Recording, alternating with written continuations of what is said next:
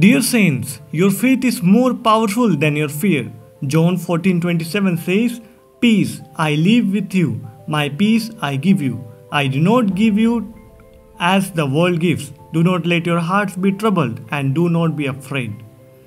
This world will give you so many unknowns, whether that's career wise, love relationship wise, health wise, status wise, or even where you call home.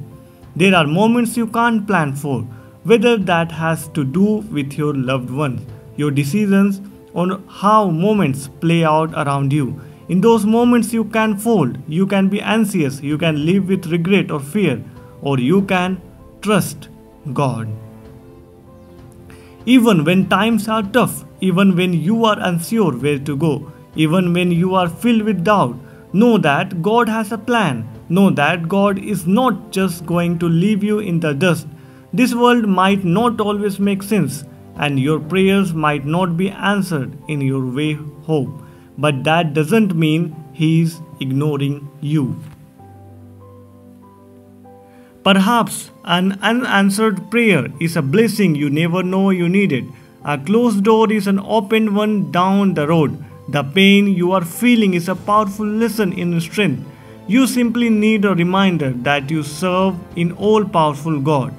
Let your faith in the Father be bigger than any fear. Isaiah 40:28 says, "Do you not know? Have you not heard?